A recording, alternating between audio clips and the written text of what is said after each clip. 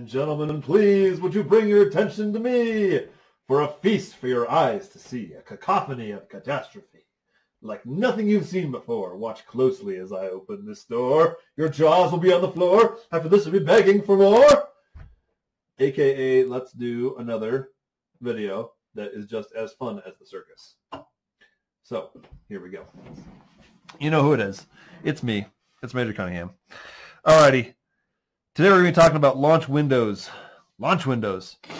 So this is one I think of the most misunderstood things in popular culture when people hear about, upcoming launches at Vandenberg or the Cape, and you'll hear stuff like, "Wow, they missed the launch window," or "the launch window closed too soon for them to be able to launch." And so I think there's a little bit of, I think there's a lot, but even if you're not a huge Astro fan, there's a great deal of value in this, so you can kind of debunk people's understanding of, when news about launches comes up and why you might have a weather cancel for a launch and the very specific time window that you have. Anyway, the intent is to kind of walk you through the basics of that. So let's go ahead and do that today. What I'm doing specifically is we have this great exercise that somebody developed to kind of walk you through all the painful particulars, all the exact, specific things about launch windows.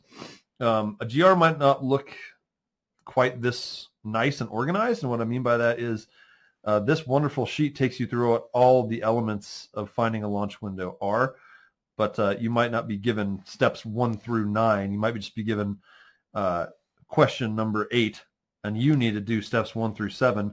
Good thing is, as always, the equation sheet pretty much walks you through it from beginning to end. So, first things first, calculators need to be in degrees mode. Mine is in degrees mode, so that's good. Okay, we'll get rid of that. Okay, all right, so let's take a look at this. So this great exercise here, it gives us some initial orbit information that we'd like to launch into. Remember, we're not actually orbiting yet, but it says we're using one of SpaceX's favorite Falcon 9 rockets. Very famous, right? And we're launching from Cape Canaveral, which is another name for the Kennedy Space Center. And we're allowed to launch basically east-ish, east-north-ish, or east-south-ish, between 35 and 120 degrees. So, and then here's the desired orbital elements that we want to launch into. Alrighty, so first things first, it asks how many launch opportunities exist at this site and why. So, okay, what we do is we look at our inclination that we want to launch into. So that's 50 degrees. And then L sub naught, 0, right? So L sub naught is the latitude of the launch site. And they don't literally label it like that, but they say that the lat long of the launch site, lat long, right? Latitude and longitude of the launch site is 28.5 degrees north at 80 degrees west. So this value is L sub naught. It says that's 28.5 degrees north. Okay, if my inclination I want to launch into is higher up, is bigger than my launch site latitude, I have 2 chances to launch. I can hit the ascending node or the descending node. If my inclination is right exactly at my launch site latitude, equal is what I mean, equal to my launch site latitude, I have 1 chance to launch. It's where the orbit literally just passes right over my launch site. Now, if my inclination of my desired orbit is actually lower than where I'm launching from, I have no chances to launch directly into that orbit. I'll have to do some kind of a burn when I get to orbit, some kind of a simple plane change maybe. Good thing you guys know about simple plane changes, but not going to do that in this problem. Not going to do it. Alrighty, so number 2 says, what is the launch? For number 1, inclination is bigger than L sub naught. So, sorry, I meant to circle that. Yep, so we have 2 chances. All right, number 2, what's the launch or the inclination auxiliary angle? Okay, all these angles that we're about to go through have names that consist of between like 3 and 4 words. It's not so important, my opinion, Cunningham's opinion, that you know or could redraw on a diagram exactly which these angles are or label them with what their long names are. 1 through 5 on here are a kind of just a means to an end. I don't mean to minimize them. They're actually all very important when you're actually launching something. But for our purposes, they're the math that gives us what we really want to know. And what we really want to know is how long from right now, when I hack my watch and say, okay, right now it's a certain time, when can I launch directly into this orbit? Like, how long do I have to wait until I push the big red button that launches this spacecraft? And of course, as we said, depending on our inclination and our launch site latitude, we may have one chance, two chances, no chances. But if we have a chance, right, between one and two chances, then we need to know how long we have to wait. And that's what people talk about when they're talking about, oh, we've got a launch window of this much time, and we can only launch directly in that window. And so this is what we're calculating. So okay, the inclination auxiliary angle is this angle here from the equator to this line coming up to where your launch site is. That's what this little yellow star is supposed to be, is your launch site. So this angle here is alpha. Alpha is actually equivalent to, is the same angle as, the same number as your inclination that you want to launch into. So in this case, this is easy points right here. Inclination auxiliary angle alpha is 50 degrees. Boom, done. Number 3, what is the launch direction auxiliary angle? Okay, so in our little diagram here, and thankfully this diagram is replicated on your equation sheet, but in this diagram, and always, gamma is measured from the longitude line, that comes down from the North Pole and goes right through your launch site around to the line that we drew when we were measuring alpha. So that's what gamma is. Gamma is going to require us to do a little math, where our equation sheet walks us through it, and that's good. It says the sine of gamma is the cosine of alpha, which we just found, over cosine of launch site latitude, which we found from above. So alpha is the inverse sine of the cosine of 50, which we just found, or rather, the angle we just found, over cosine of 28.5 degrees. Let's see here. Make sure your calculator is in degrees mode. Degrees mode, cannot emphasize it enough. Divided by cosine. 28.5.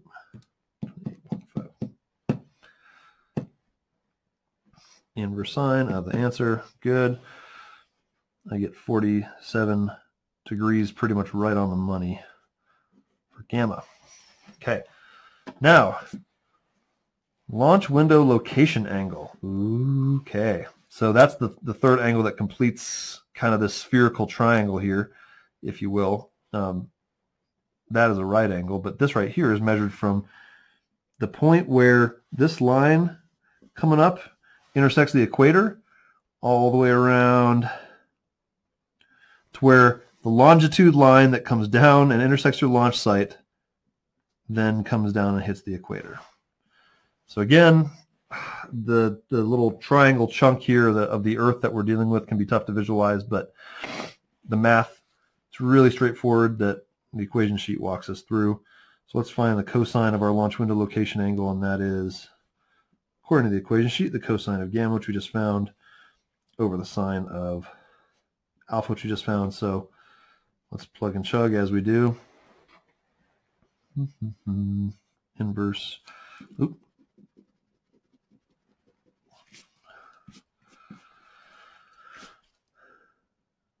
Cosine inverse of the cosine of 47 degrees, which we just found, over sine of 50. All right, let's see what that gives us.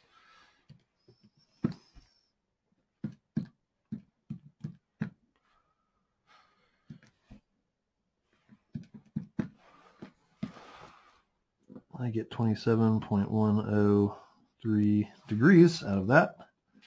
Alrighty. Okay, the last kind of housekeeping piece of math that we're going to do is this finding out the launch azimuth, or beta, for the ascending node and the descending node. Now this angle right here is beta, and it's measured kind of, well, let's see, how's the best to put this symbol's kind of covering it up. But it is essentially I'll put it this way, whatever you find gamma to be, because of the triangle math, the ascending node opportunity is going to be the same angle. But let's let's prove that. So launch azimuth at the ascending node, the equation sheet tells us, is literally the same as gamma. Okay, we proved that. Those are equivalent angles. Of course, we found mathematically that that's 47 degrees. That's for the ascending node.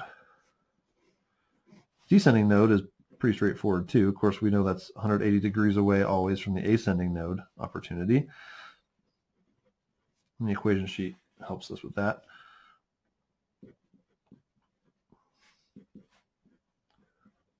That gives us 133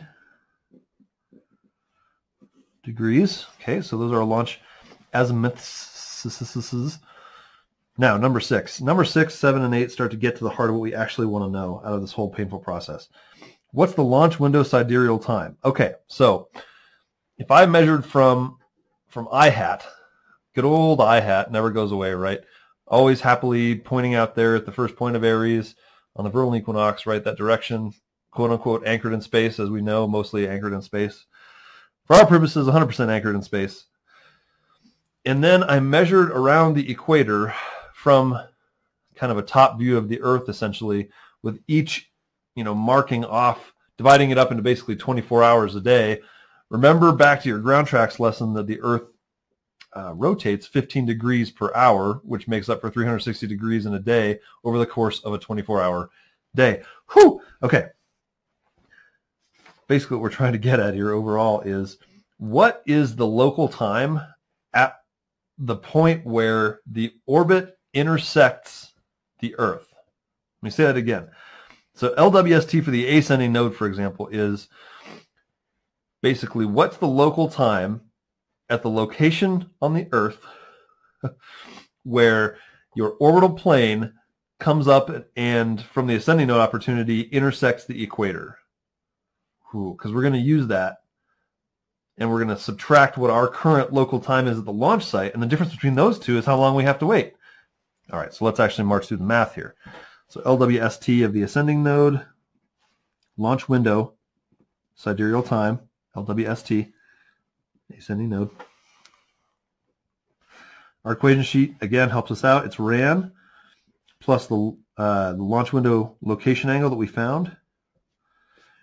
And we see that RAN is given to us as 30 degrees up here. That's good. We found our launch window location angle was 27.103 degrees. And that equals, obviously, 57.103. Did it in my head, no big deal. Now, the next step here is you're going to multiply 57.103 times,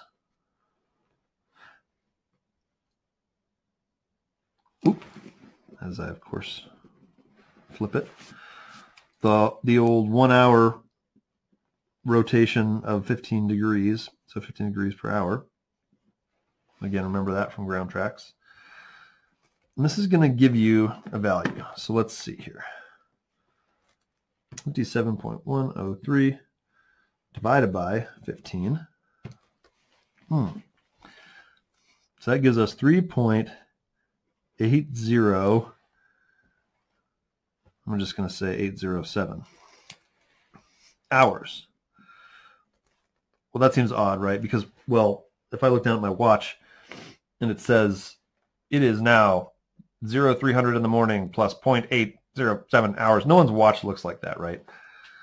So the local time is actually 03, we know that part, plus however much 0.807 of an hour is. So let's see, 0.807 times 60 minutes in 1 hour to make it look human readable. Let's see, we'll multiply that by 60. Okay, and I get that's, so 03 is still true. I'm kind of adding times here, right? So like on your digital watch, the 03 part is the number of hours, and then the minutes we're going to derive from that 0.807. So I get that is 48 and some change. So I get that it's 0348 local at the launch site, or sorry, at the, not the launch site, at the place on the Earth where the orbital plane happens to intersect the equator, right? Great. So it's 0348 local, early in the morning at that place. Now, that's the ascending node, where the orbit intersects the equator over the ascending node.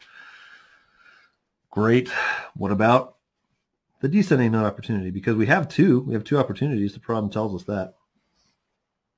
Good thing for us, the equation sheet says LWST descending node opportunity is RAN plus 180 degrees minus that launch window location angle.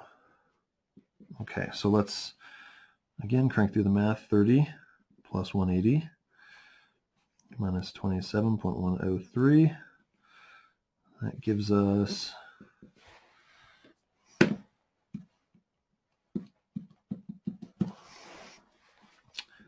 182.87. Okay, first things first, 182.87. Let's convert that to a time instead of a degrees.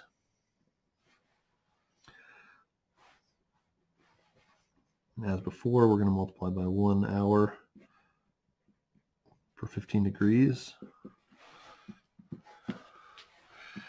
So that gives us 12.191 hours. But now let's convert that to your human readable, time on your watch, your digital clock. So that's 12 hours, right? That's the amount of hours plus 0.191 fractions of an hour, which is to say 60 minutes per 1 hour. We'll multiply that by. And this is going to be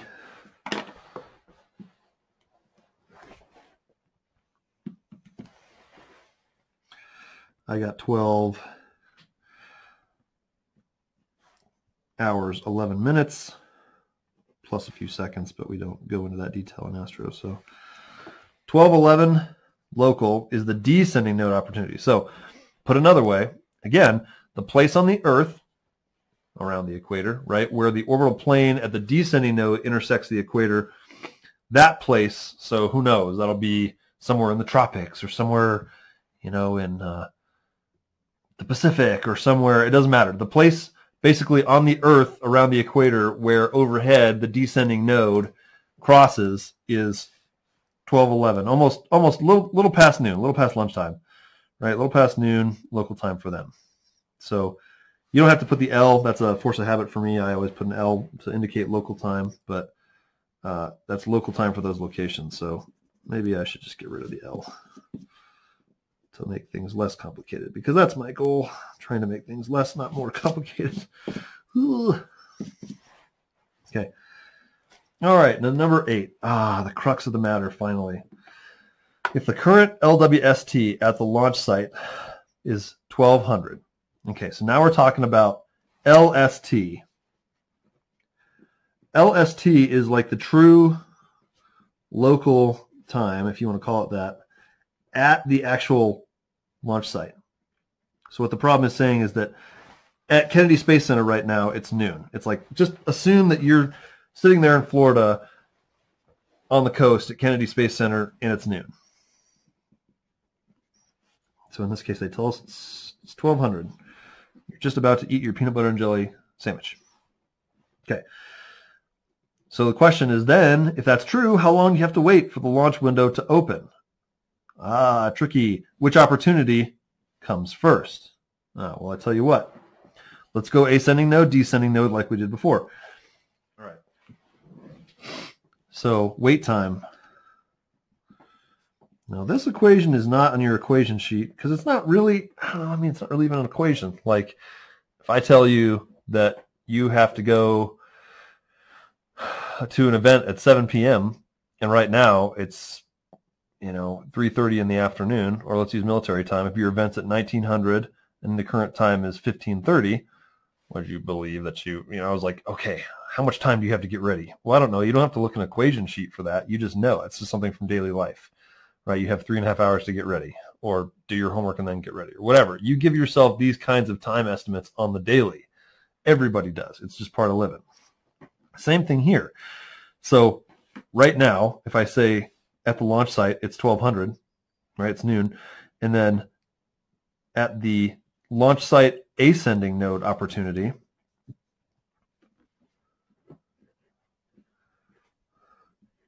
as we found, it's 03 in the morning, almost 4, early in the morning. That is how I would write that. Now I'm actually going to implement it a little bit differently than that. Let me put it to you this way. Here is how I typically do this. Looking back at my notes, I measure from the current time to, from the current time at the launch site, basically, to the time when, the time at the place on the Earth where the orbit intersects the equator, right? Okay. The equatorial plane, I should say. Here's how I do this. So we found out that launch window sidereal time was 03:48, and our local sidereal time at the launch site is 1200. So what that means is right now it's 1200 at the launch site. And the time at the actual place where the orbit intersects over the equatorial plane, it's 03 in the morning. Okay, just wanted to make sure the facts are clear. I keep repeating them because they are important. So 1200 to midnight, that's 12 hours. That doesn't quite get us to 03 in the morning, so we still have to add from 0000, right, which is the same as 2400 if you want to call it that, to 03:48. Let me get rid of that little plus sign. That means that we had to go 12 hours to wait from noon until midnight, plus the additional 3 hours and 48 minutes. So that gives us the wait time for the ascending node opportunity is 15 hours, 48 minutes. Thankfully, the descending node, which I'm going to tell you is the same equation, essentially. The descending node is LWST, descending node minus LST, same as above, right? But thankfully, the descending node opportunity is actually in the near future, right? So 1211 minus our current time at the launch site, which is noon. Yeah, so the wait time for the descending node opportunity is 11 minutes. Whew, hope we're ready to launch, because it's the descending node that's clearly coming up first, right? I have to wait 15 hours, almost 16 hours for my ascending node opportunity. I only have to wait 11 minutes for my descending node opportunity. Now, okay, last things last. Number 9 says, are there any limitations to which opportunity you choose? And obviously the answer is going to be yes. You could make that argument even if you've never been an astro before. It's like there's always going to be locations and considerations. But what it's getting at is the customer wants to launch in a particular orbit. So did they place any constraints on you as far as where you're allowed to launch? And what I mean by that is, remember our launch azimuths.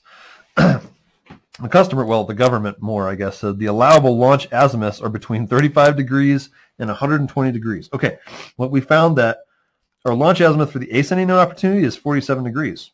Well, that's good, because 47 degrees is between 35 and 120. The descending node launch azimuth is 133. Can't use it. Why? Well, because 133 is bigger than the max, right? What's a better way to write this?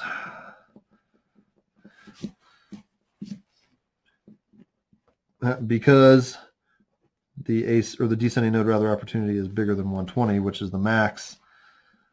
We can't use our descending node opportunity. So there are limitations. Here's how I'd write it. I'd say yes, due to launch site restrictions, we may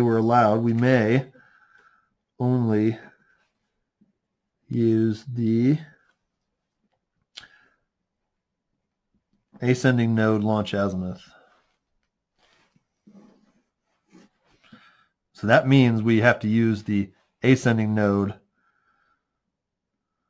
wait time. So despite the wonderful fact that we'd be able to launch, if we were allowed to launch, like physically it's possible for us to launch beyond 130 degrees launch azimuth, but we risk hitting our own people. We don't want to do that. So we just define launch corridors, what they're called, between, for each launch site. So the launch corridor for Kennedy Space Center, or at least as much as the problem tells us, is between 35 and 120 degrees. So we are just going to have to make sure we don't have rocket bodies and toxic stuff falling on people. We're going to go ahead and have to wait for that ascending node opportunity. Oh well. But at least we have a launch opportunity, right? So, okay, so hopefully that helps just walk you through.